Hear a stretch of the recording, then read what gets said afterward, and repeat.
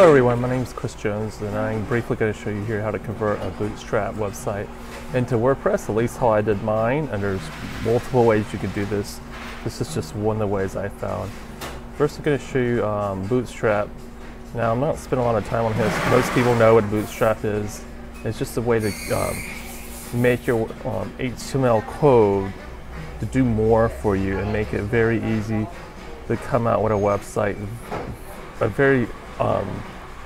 It's a framework that makes it so you very simply build a website in very little time. In regular HTML would take a while to do because it would take extra CSS, extra JavaScript. Bootstrap already takes care of that for you. It's also very mobile responsive. It's known for how well and how easy it is to make it mobile responsive, and it just works. All right, so enough of that. Let's go look at my site. My site's here.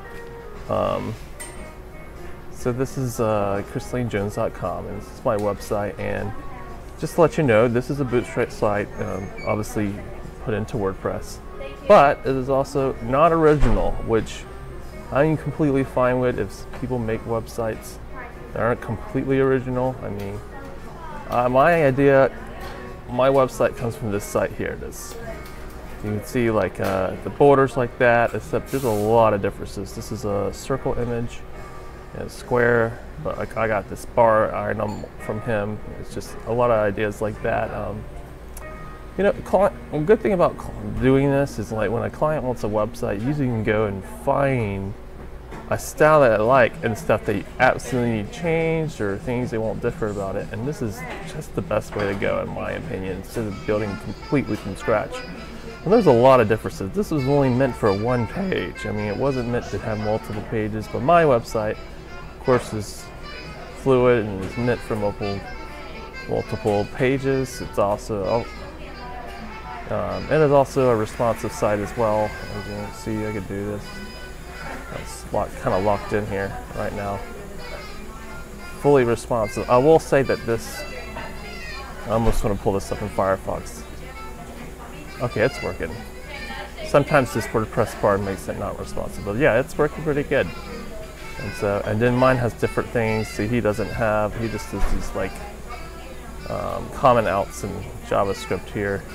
I have actual little font icons. This is a font icon animation here. Okay, so how did I get this done? Now, what I did is I went to this site here, and it is there's a guy named Simon Padbury, and I will have this link in the comments of this YouTube here, and so you can go and see this repository here.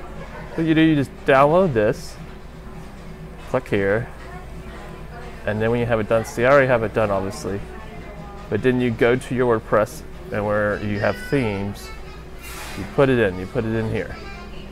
This is this site. Now he does come with a child. Now you can make your own child. I just took his child, why not? It's already done, voila. So this is his child site. I'll have this link listed below as well. So that's how you do it. So you basically bring in the theme. The theme's going to be blank. You're not going to open it up and see a lot of code. But if you already have a Bootstrap site ready to go, I could take this right here, and this is all I need, and I can make the theme.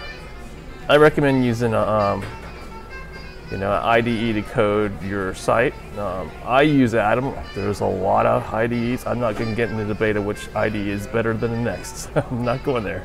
But I like Atom. It works good. I use a Linux computer, and I mean, I think it runs really smooth. And I know Sublime Text is fine, and there's a couple of, Vim. That's fine too. Well, that's it. That's in a nutshell. That's how to convert a Bootstrap website into WordPress.